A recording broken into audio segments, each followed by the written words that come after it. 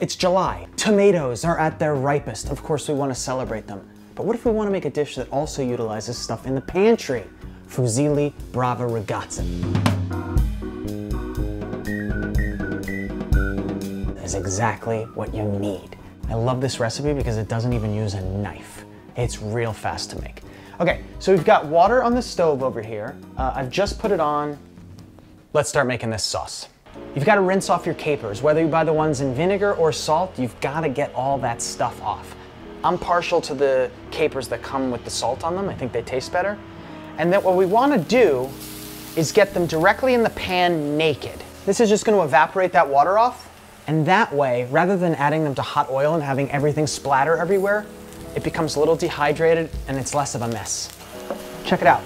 So just looking for them to look kind of dry. So now we'll come in with 2 tablespoons of olive oil. So I'm just smashing it. I'm leaving the skin on. So the Italians call this garlic with a t-shirt on, in camicia. And it's really good because it protects the outside of the garlic from becoming burnt and acrid. And that way, you know, you don't get any of the bitter flavors with this. It gives you a little more leeway.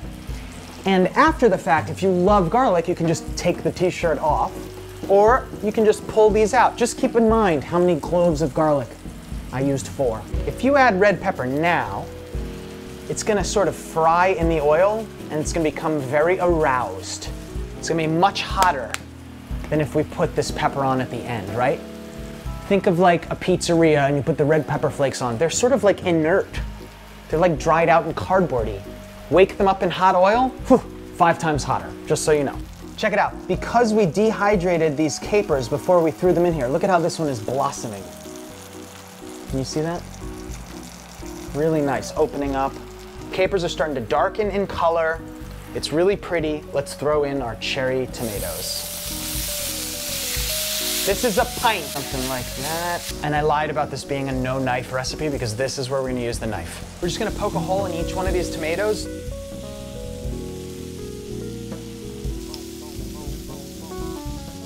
Half a pound of pasta, 2 people. Listen, we got capers, we've got olives. This is a pretty salty sauce. So we wanna go on the lighter side of brackish here. Whatever your normal salt amount is, have it. Pasta in. All right, give it a nice stir.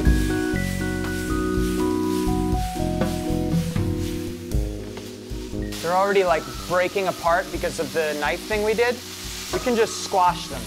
Get more of the juice out now. Oh yeah. See what's happening now? See how thick that is? Let's talk a little bit about this dish, okay? Puttanesca, so flavorful, packs so much punch for very little money. But some people don't like the black olives, the anchovies. It can be very, very aggressive. This is everything I love about Puttanesca without that, right? Let's come in with about a tablespoon of tomato paste. Now this is totally optional. So this just helps us get a little more tomato flavor. Green olives, okay, cool.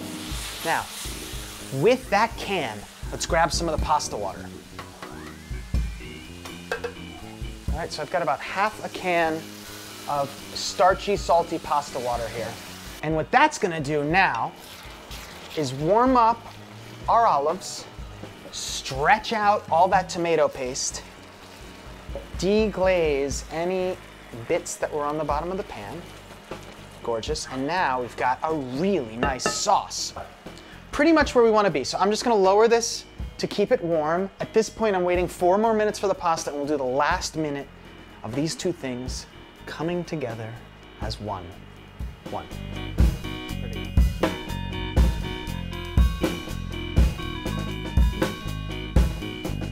Coming over with our hot sauté. If this looks a little dry, we just add more of this pasta water. That's the beauty of not draining all this down the sink. Okay, I'm gonna cook it for a minute or 2 right here like this.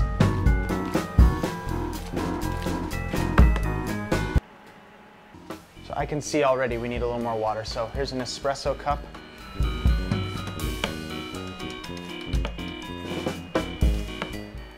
Brava Ragazza.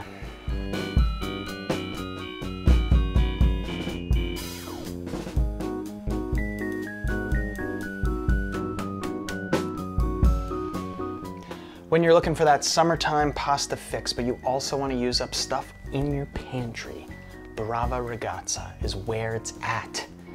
The other thing I love about this dish is it's good hot or cold. You can make this and stick it in a mason jar and bring it to the beach.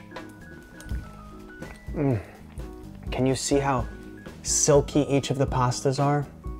Just like gorgeously, perfectly, ever so slightly coated in that tomato velvetyness. A little bit of heat from the red pepper flakes that we cooked up in the oil. Obviously, we've got these super fresh cherry tomatoes that are sweet and delicious, very much in season. Quite hot, but luckily we poked them so it's not like exploding with super hot liquid in your mouth. These, the green olives, not super briny, meaty, sweet.